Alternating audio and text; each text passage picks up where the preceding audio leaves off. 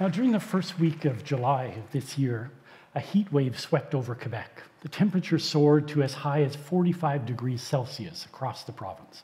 During a single week, the provincial coroner recorded more than 90 excess deaths, people who died because of the heat wave. But don't be fooled. They didn't die just because of heat. All the people who died had one thing in common. They all lived alone, like Eleanor Rigby. Social isolation is an epidemic in modern society. It's a painful, silent, cruel epidemic. More than 1 in 8 seniors live totally alone, in total isolation. That means they have not a single friend, not a single family member to care for them. These are the kind of people who die. The rates are even worse for people with disabilities and severe mental illnesses like schizophrenia. These are troubling data. And this is not just a social issue, it's a health hazard. Being lonely is really bad for your health. It increases the risk of death by about 50% to be socially isolated. Increases your risk of dementia by about 64%. Increases the risk of depression by even more than that. We hear a lot about the epidemic of obesity, but the epidemic of loneliness is twice as deadly. Now, it doesn't just affect people on the margins of society. It affects all of us. Surveys that have been done in cities like Edmonton and Vancouver, wealthy Canadian cities, show that 1 in 7 people describe themselves as profoundly alone at all times. There's lonely people in this audience. Being surrounded by people does not protect you from loneliness. In fact, I should give you a definition. So what does loneliness mean to academics, to researchers? It means the perception of isolation. So it's a state of mind. You can't do a blood test to it, but you know when you're lonely, and you know it desperately. And every day, people are affected by this. So what can we do about it? What social measures can be taken to deal with these issues? There are many, but I should step back and tell you that we should talk about why does loneliness exist? It's such a cruel fate. It's so harmful. Why does it exist? And actually, there's a very good reason it exists. It's something that's kept us alive since prehistoric times. When you're hungry, that tells you you should eat. When you're lonely, that tells you should seek out other people. Humans are social animals. When you were a caveman, you couldn't survive very long alone. So this is built into our DNA to seek out people. But modern life has made it more difficult to do that. Our social structures have changed profoundly. For time immemorial, people were born and they died in the same town or the same village. They worked there, they played there, they worshiped there, they found love, they found solace. They didn't always like their neighbors and their family, let's be honest, but they were ever present. They were like a protective cocoon. And that's not the case anymore. Society has changed. We've become much more prosperous, all over the world, but especially in Western society. Prosperity is a good thing. It's allowed us a lot of freedom, a lot of benefits. We all get to live in beautiful towns like Kelowna because we're prosperous. But it's also shattered our family structure and our social structures. Only about half of Canadians today have 5 or more friends. And those friends are often too busy to see, just like we are.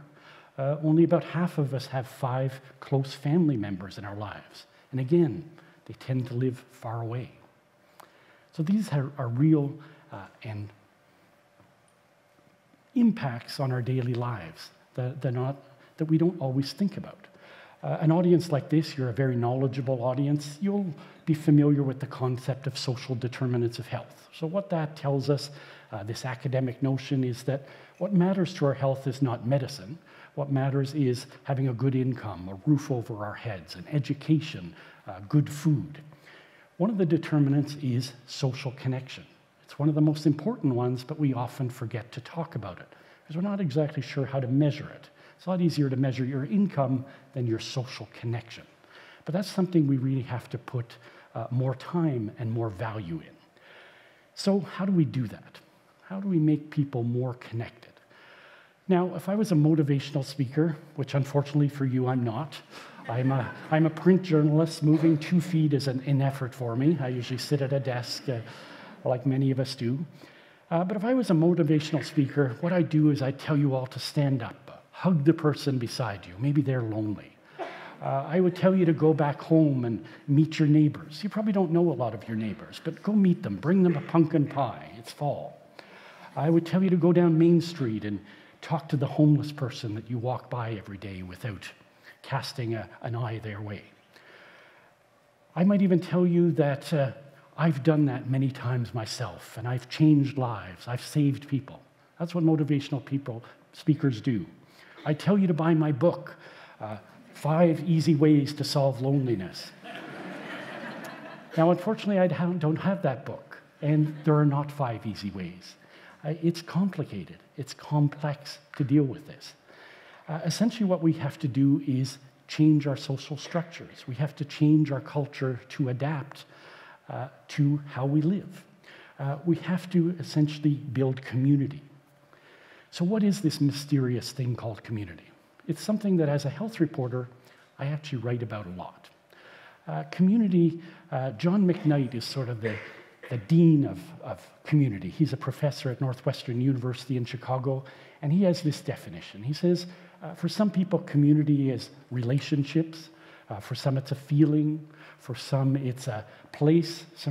For some people, it's an institution. All these things can be community.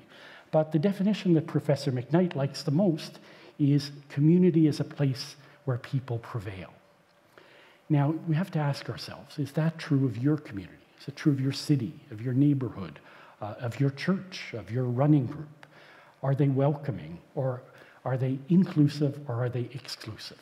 That's what building community is about. Now, I'm going to I got interested in this issue of loneliness several years ago, and I'll tell you why. It was because of 2 stories. And I'll tell you those stories very quickly. So first, I'll tell you about Mrs. Chu. Mrs. Chu lived in suburban Toronto in a nice home. One morning in January, a few years back, her lifeless, frozen body was found just a few meters from her home in a very wealthy neighborhood. The night before, she had wandered out of the house. She had early dementia, and she couldn't find her way back home. She screamed. She banged on neighbors' doors. She clawed at their cars to try and get warm. She wanted to find a place to get warm. She set off their car alarms. And what was the response? The response was people closed their curtains really tight. They turned off their porch lights. They went back to watching TV. They went back to their computers. The next morning, when people discovered the body and police came and they interviewed neighbors, what did they tell them? Well, they said, listen, we didn't want to have anything to do with that crazy old lady. We don't know her. Why would, it's not my problem. Mrs. Chu had lived on that street for decades. She died for the same reason that people died in the heat wave, because she was neighborless. The people who lived beside her were occupants of homes. They were not neighbors. We don't have many neighbors anymore. The second story is about more of an academic report. This report said that it was about children with physical and developmental and psychiatric disabilities, and it was looking at data about their lives. And hidden in that report was a little number that really jumped out at me. It said that 3 in 5 children, disabled children, had no friends, had never had a friend. Just imagine that for a moment. Outside the classroom, we have inclusive classrooms now, but outside the classroom, nobody played with them. They didn't get invited to birthday parties. I could scarcely imagine a worse thing in life than a child who's condemned to being friendless and alone for their entire life. But again, that's the reality. And that's the reality not only of a lot of people with disabilities, but a lot of people who are poor. Poverty makes you 6 times more likely to be lonely than anyone else in your peer group. Now, why is that? The reasons are, well, that being poor is not easy, but it makes it even more difficult to connect. And in our modern society, we've commodified relationship building. So everything you want to do where you can meet friends, meet new people, it costs money.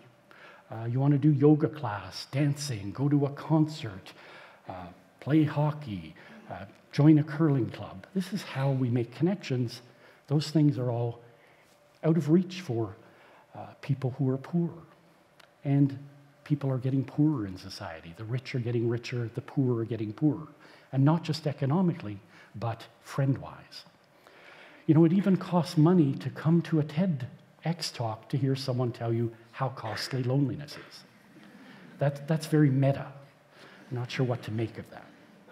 So what's the solution to all this? The solution is what I alluded to a little earlier. We have to build community.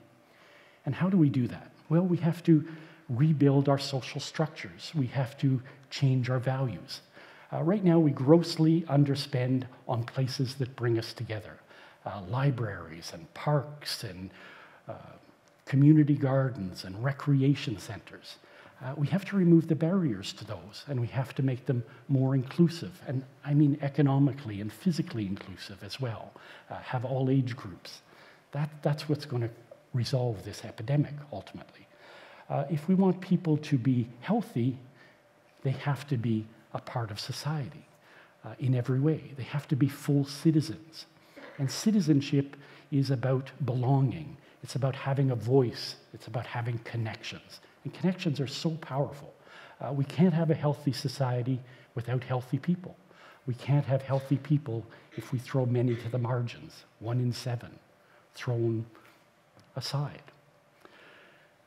When everyone is included in society, they're not only healthier, but society is healthier, and we're all the richer for it. It's really enriching to have relationships, and I hope you'll make some new ones today. So I want to leave you with, I think, the most important thing I've ever heard about loneliness, and it's a quote from Mother Teresa.